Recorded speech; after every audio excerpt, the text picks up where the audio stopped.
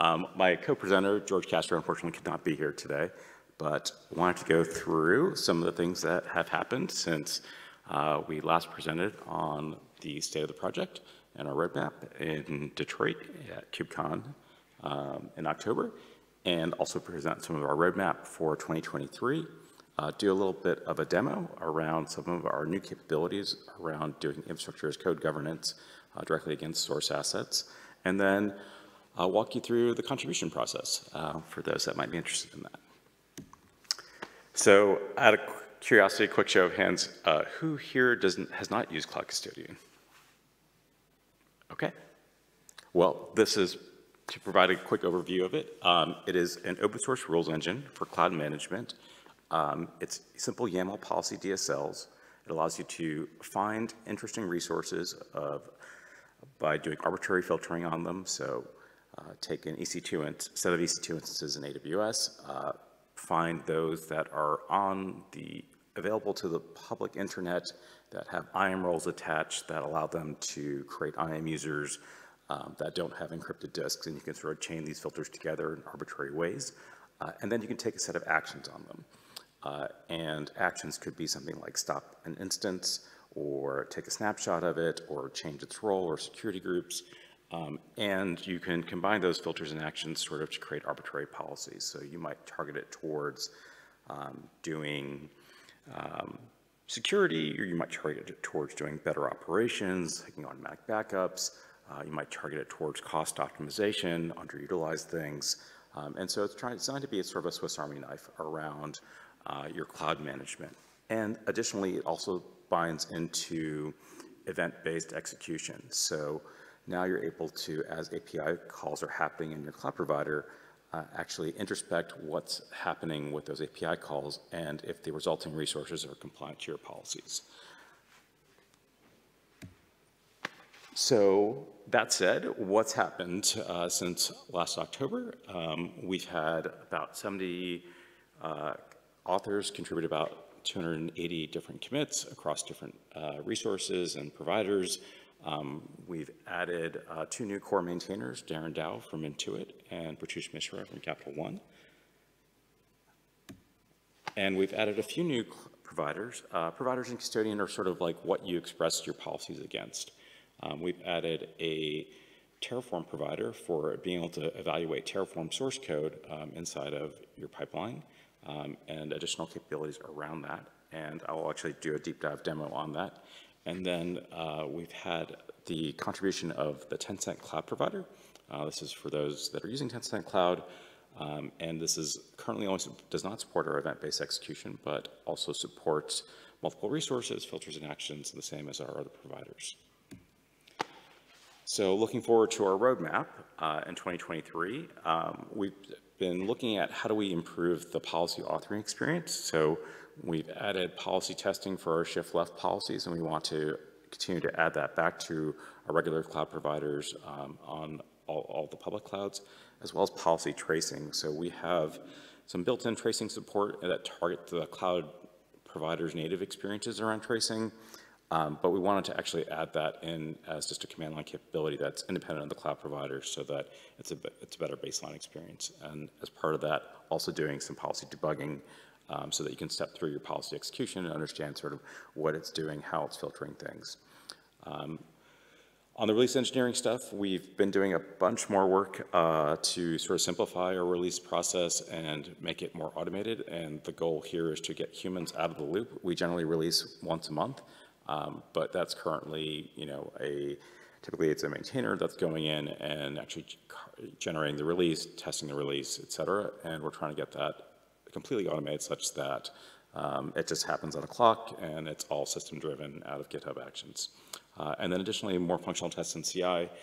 We just recently, this year, got access to some additional cloud provider resources from CNCF, and we've been running our functional tests there. And we're hopeful to add additional providers as we get additional resources with the CNCF. And as far as the core, we currently have the core is sort of the current C7M package is sort of hardwired into AWS, and for other providers, we don't want to carry those dependencies into those other clouds. So we're looking at trying to extract the core code from that so that the other providers have a minimal dependency set. And then additionally, Cloud Custodian, as part of being like having a native cloud experience for each of the providers, has direct integration with the cloud providers' logging metrics tools.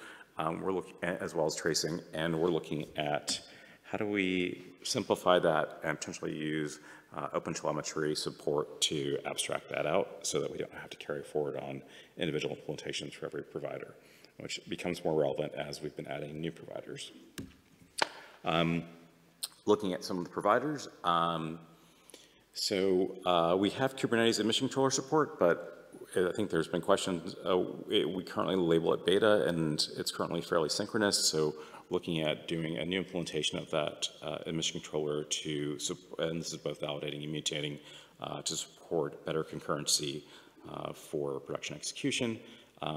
And then additionally, we have a separate AWS provider than the main one called, it's based on the CloudFormation's Cloud Control API, which is sort of gives us fairly generic uniform resource coverage across all the AWS resources. One additional capability that we'd like to add to that provider is being able to do preventative support. So in the same way that we're doing shift left earlier in the pipeline, pre-deployment, we also want to add that same capability for AWS Cloud Control. And then on the shift left side, we've currently started with Terraform. We feel like it's got fairly good universal coverage or significant usage, let's say, across the different providers, as well as being available across all the providers. But we want to go ahead and add additional languages based on what community feedback is and what people are interested in. And we've heard clear interest in both CloudFormation and Kubernetes manifests. And then one delta to sort of our standard policy sets. So normally in Cloud Custodian, for the different providers, we provide lots of examples and documentation around types of policies you can do, but we don't provide sort of an out-of-the-box supported set of policies. With Shift Left, we're going to actually change that and focus on giving folks an out-of-the-box experience with a set of policies that they can use. And then looking at potentially new providers, there was some community interest in Oracle Cloud as well as an HTTP sort of web service provider generically that can be bound to doing policies against any SaaS service. Looking directly at some of the cloud providers, we have a few contributors, larger organizations that have a backlog of contributions for Azure and GCP. So I think when we went through them, they had probably about 200 pull requests in pipeline. So we expect to see additional Azure and resources and GCP resources. And then looking at trying to get the Azure SDK slimmed down, we've been tracking upstream with Microsoft on this because the current Azure SDK sort of blows up our Docker image, and it's typically about 1 gigabyte. They're currently in progress on slimming out in the individual SDKs. It's effectively just a lot of generated code, and it's trying to make it smaller and more lightweight. On the AWS side, we're trying to value from is how you support sort of exception management. We currently support S3 and arbitrary URLs. We're looking at supporting DynamoDB and being able to add a query using CQL syntax directly into your policy to be able to source exceptions or valid values, vocabularies directly from DynamoDB, as well as being able to do better fuzzy IAM statement matching across the different resources and that have embedded IAM policies as well as IAM principles. Okay, so I wanted to talk about Shift Left. So super excited about this. This is sort of how do we, mostly Custodian is applying things at runtime. So even the event-based real-time remediation capabilities are based on something's actually been provisioned in your cloud, and they're now going to inspect what's happened and apply changes. And in certain contexts, you need to be in the runtime, like certain cost optimization policies. You need to look at the metrics for utilization, and that requires sort of a time basis for it to live to be able to evaluate that. But being able to apply policies and governance directly within the developer pipeline generally leads to increased productivity, And in the general sense, all problems are easier to fix the closer you are to their source. So in the same way that static typing helps us write better code, being able to apply policies sort of pre-commit allows us to do the same. So the 3 different contexts here are, let's see, is that readable? Are going to be sort of pre-commit, where I'm just on my developer workstation, and then pre-merge, which we'll go into in a second. But effectively, I am just let me first show you what these policies actually look like, as well as the Terraform. So I've got a simple module here that's just creating a VPC, a security group, and an EC2 instance. And this EC2 instance is attached to a security group that allows for sort of wide open ingress. So if I switch out to the policy, the custodian policy, and what does that look like? I basically have here a custodian policy that is looking for a particular resource, EC2 instances, and is applying a set of filters to find sort of if it's attached to a security group that also has an ingress permission that allows for wide open access. So when I go to run it, it tells me that I've run a few policies and that this particular resource has failed, and it's sort of giving me the exact source line so I know where I can go fix it. The experience is intended to be developer-centric and hence sort of operating directly on Terraform source, and this is inclusive of all the Terraform interpolation, variables, conditions, includes, and being able to be respectful of all that so that we can track back to the originating source. So we also, so for this provider, we've also added a dedicated CLI, and that's really just to try to help since we're no longer, typical custodians is sort of in an operator mode on the CLI and targeted towards administrators, whereas C7N left in this context is targeted towards developers and providing a developer-oriented experience and workflow, as well as being directly integrated into CI pipelines. So if we wanted to look at a CI pipeline,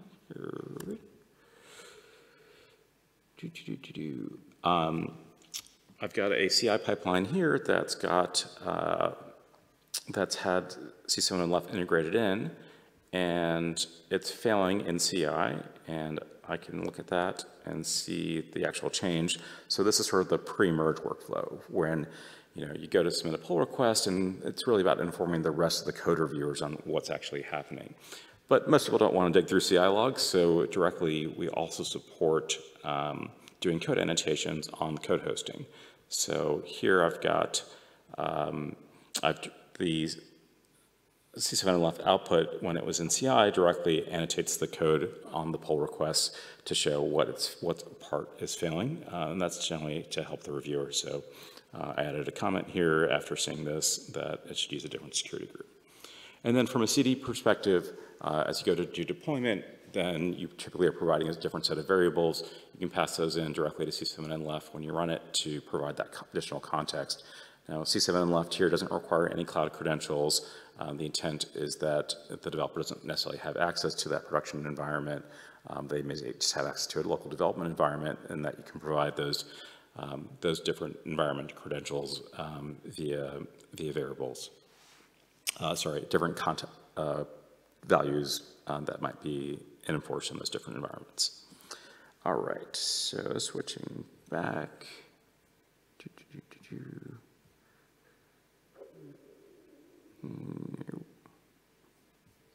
Where are we?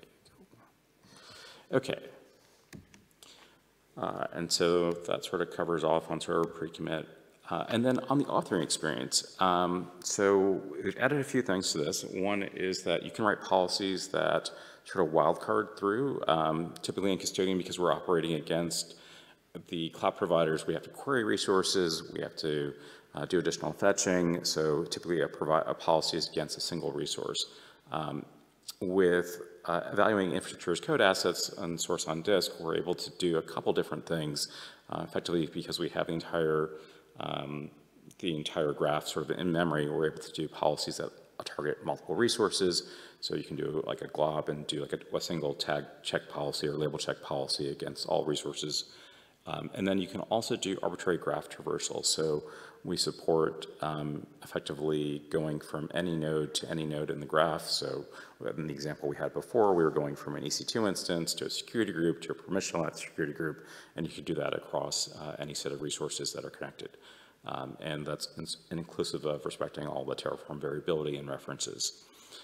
And then additionally, we've added in built-in policy testing. And this is currently only for C7 and left, but we're looking at how do we target this towards runtime providers. And this is basically providing a Terraform that the policy will evaluate against, and then a expectation assertion language that is that effectively validates that the different checks have succeeded, or that and fails if there's any findings that were not asserted, as well as if any assertions were not met. So I think that George also wanted to have this go through what does it look like to contribute to Custodian. So typically on Custodian, we run everything out of our makefile, and that helps us sort of drive across all the different resources and providers that we have. Make test is sort of the basic. We've also have make format, make lint. The source tree itself is sort of laid out with most of the providers being in the tools section. And you've got Azure, GCP, Kubernetes, C7 left, as well as various other sort of operational tools that are helpful. Mailer for notification, C7 and org for running across many accounts. And from making a pull request perspective, we typically run this all against CI metrics of different providers, inclusive of building docs and Docker images. Our docs are all built with Sphinx. We support both restructured text and Markdown, and welcome contributions on that regard. But, oh, I've got a failing test. Oh, I didn't have a module installed. Well, that's sort of an update on where we're looking at going and what we've been up to lately. If there's any questions, I'm happy to take them.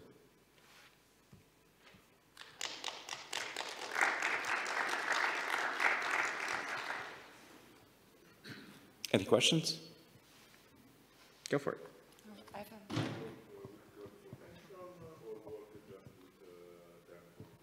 Today it works, the question is does the C7 left work with CloudFormation or just Terraform? And the answer is today it works just with Terraform. It is designed to be multi-IX source format. We're targeting CloudFormation next. I'm hopeful we'll get there by end of May, and then also targeting Kubernetes. Kubernetes is a little bit easier just because the runtime is the same as the source definition. With CloudFormation, we're also, it'll be parallel, it will be based on the AWS Cloud Control. So we're also trying to see if we can mirror the IX source format to some of the runtime format. And for CloudFormation, the runtime provider for AWS Cloud Control that we have effectively is the same syntax as CloudFormation, actually uses the CloudFormation schema registry. So looking at doing CloudFormation support soon. Any other questions? All right. Well, thank you all. I hope you have a good KubeCon.